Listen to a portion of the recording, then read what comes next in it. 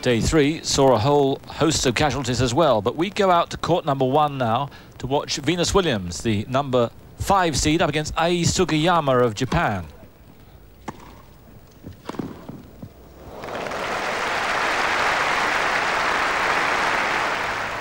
Williams starting really well. Williams, of course, a quarter-finalist here at Wimbledon for the last 2 years.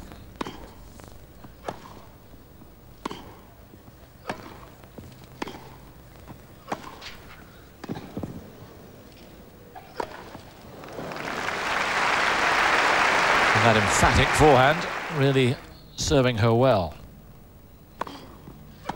Venus took the first set 6-1 and started to break Sugiyama down in the second set. With a little bit of good fortune as well.